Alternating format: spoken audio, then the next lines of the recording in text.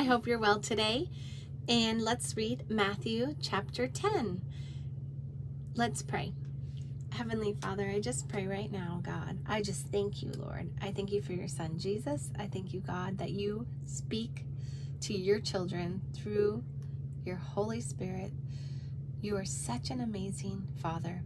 You write your law on our hearts, and that is amazing. We're so grateful for that.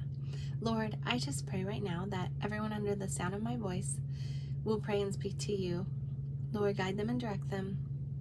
And let's just have a moment of silence for that to happen.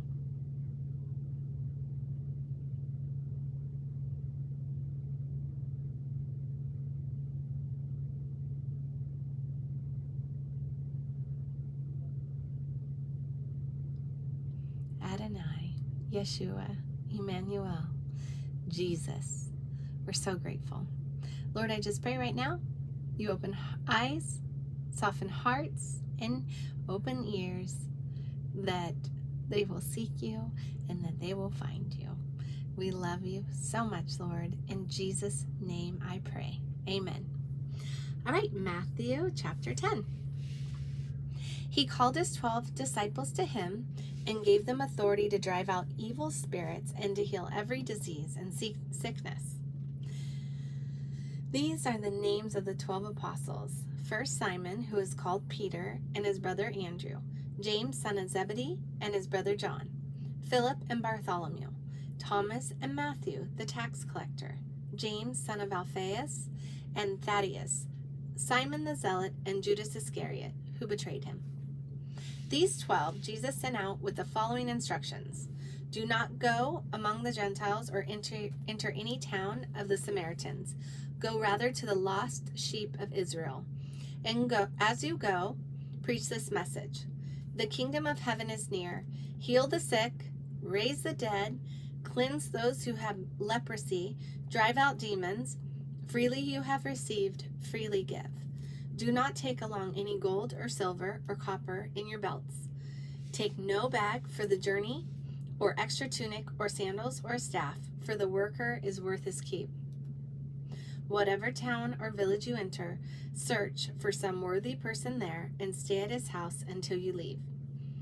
As you enter the home, give it your greeting. If the home is deserving, let your peace rest on it. If it is not, let your peace return to you. If anyone will not welcome you or listen to your words, shake the dust off your feet when you leave that home or town. I tell you the truth, it will be more bearable for Sodom and Gomorrah on the day of judgment than for that town. I am sending you out like sheep among wolves. Therefore, be as shrewd as snakes and as innocent as doves. Be on your guard against men. They will hand you over to the local councils and flog you in their synagogues. On my account, you will be brought before governors and kings as witnesses to them and to the Gentiles. But when they arrest you, do not worry about what to say or how to say it. At that time, you will be given what to say, for it will not be you speaking, but the Spirit of your Father speaking through you. Brother will betray brother to death, and a father his child. Children will rebel against their parents and have them put to death. All men will hate you because of me, but he who stands firm to the end will be saved. When you are persecuted in one place, flee to another. I tell you the truth, we will not finish going through the cities of Israel before the Son of Man comes. A student is not above his teacher, nor a servant above his master. It is enough for the student to be like his teacher and the servant like his master. If the head of the house has been called Beelzebub,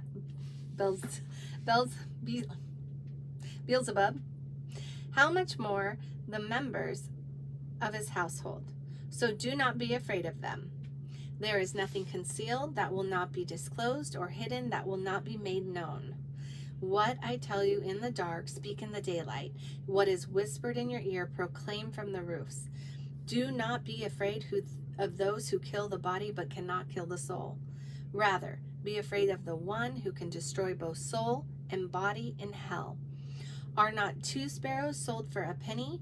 Yet not one of them will fall to the ground apart from the will of your Father. And even the very hairs of your head are all numbered. So don't be afraid. You are worth more than many sparrows. Whoever acknowledges me before men, I will also acknowledge him before my Father in heaven. But whoever disowns me before men, I will disown before my Father in heaven. Do not suppose that I have come to bring peace to the earth. I did not come to bring peace, but a sword. For I have come to turn a man against his father, a daughter against her mother, a daughter-in-law against her mother-in-law. A man's enemies will be the members of his own household. Anyone who loves his father or mother more than me is not worthy of me. Anyone who loves his son or daughter more than me is not worthy of me. And anyone who does not take his cross and follow me is not worthy of me. Whoever finds his life will lose it, and whoever loses his life for my sake will find it. He who receives you receives me, and he who receives me receives the one who sent me. Anyone who receives a prophet because he is a prophet will receive a prophet's reward, and anyone who receives a righteous man because he is a righteous man will receive a righteous man's reward. And if anyone gives even a cup of cold water to one of these little ones because he is my disciple, I tell you the truth, he certainly will not lose his reward. Thank you for joining for Matthew chapter 10. God bless your day.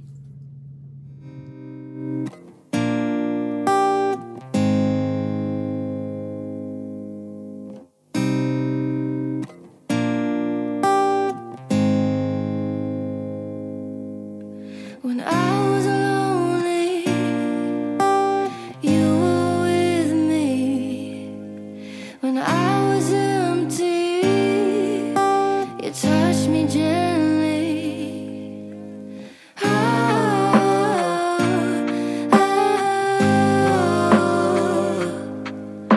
You give me a purpose in my life. You give